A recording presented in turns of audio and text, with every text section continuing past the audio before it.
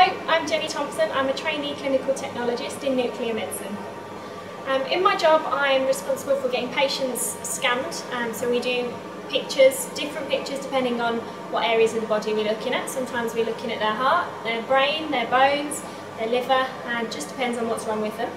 We give patients injections and then take pictures later on, so it's patient care, it's making sure that you're doing everything you can for them whilst getting good quality images.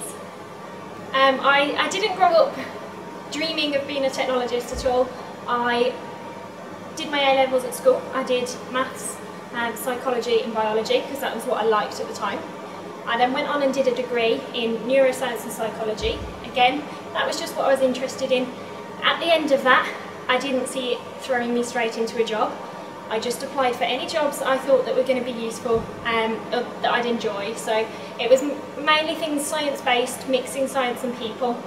I found this job, I knew absolutely nothing about it. Had to Google nuclear medicine before an interview, but I actually found that it was really interesting and haven't looked back from there. I enjoy the mix of seeing patients and also with a bit of a science background. So every day you're doing something different. We're doing completely different scans, you're seeing different patients, they've all got a different story, and it's just really nice that I come to work and don't really know what I'm going to see that day.